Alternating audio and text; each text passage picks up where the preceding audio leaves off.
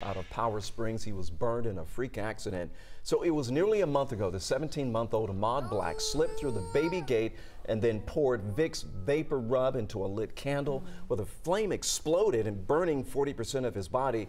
Ahmaud was then flown to the pediatric burn unit in Augusta, where he has been in a medically induced coma. Well, today his mom sent us these pictures right here saying he is now off sedation and waking up. And she says that he is doing really well, but these next few days are going to be really critical. So, Ahmaud, we are rooting for you, little guy.